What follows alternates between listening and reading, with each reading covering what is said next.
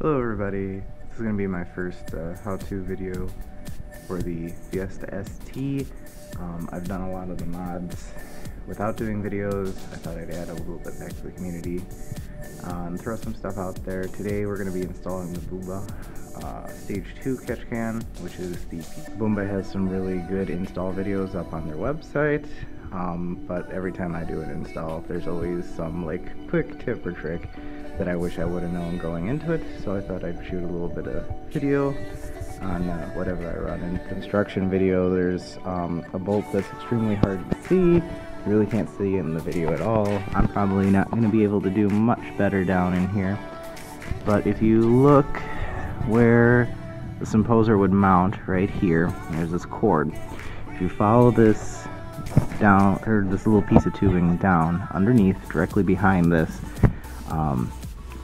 it falls right on top of a bolt, which is right here, which you really can't get in to see, but that's going to be pretty difficult to get into. I hope this is the bolt they're asking about. It feels like it is, because it's connected to this little piece of plastic here. So the first step is going to be trying to get that out. They also don't list on the tools required what size this bolt head actually is, so that's something we'll have to figure out. This is what we got. It's going to be an 8mm bolt, and you're going to need this. The way I got this on, you can see the brackets on right now. That bolt that you're going to is directly under here. Watch out, because that line winds up getting pinched right in the back up here. And the way I had to do it was I had to use an extension, which runs into an adapter, which goes down to the right size socket, but then I also had to use just like part of my adapter kit, so I went down in size to go back up again. But that gave me just enough extension to kind of get past.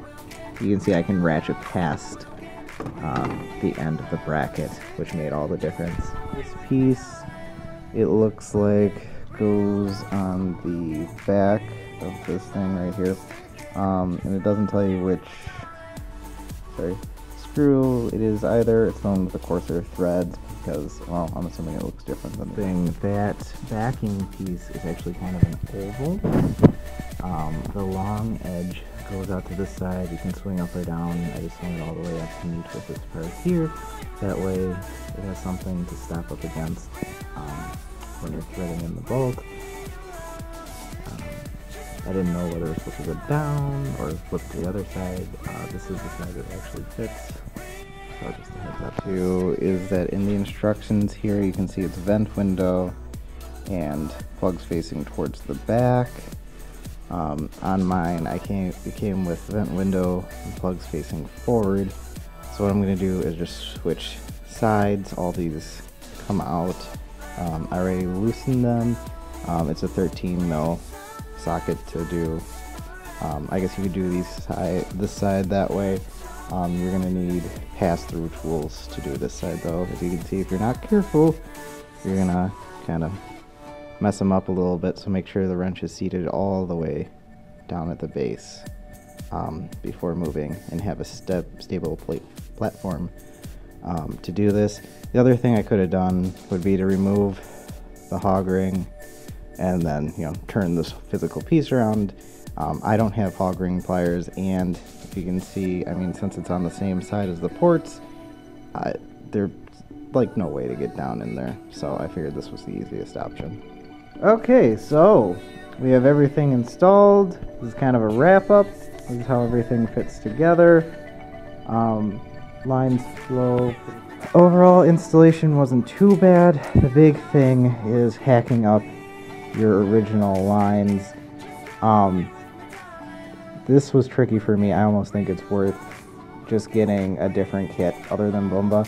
A lot of them mount back here. They're a little bit more. They're not taking up a bunch of space in the front of the engine bay, which is nice. But the big thing is hacking up these lines sucks.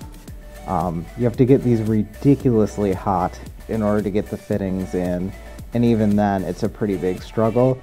I think this would be the perfect setup if they would include plug and play snap fittings, but obviously that would add a little bit more to the bottom line. So keep that in mind when you're making your catch can decision. What I do like is, obviously, there is a lot of capacity in this unit, so that's great. The other thing is, all you have to do is loosen up this with an Allen key, and then you can pop this thing right out. You just kind of, you'd unzip these little worm clamps that connect on the back side of it, and you're ready to rock. That's why I got it. I figured in the winter it doesn't want to drain too well, so I can just take this out at the end of the day, let it sit in the house for a while, warm up, drain the plug on the bottom, and then be good to go. Alright guys, thanks for watching.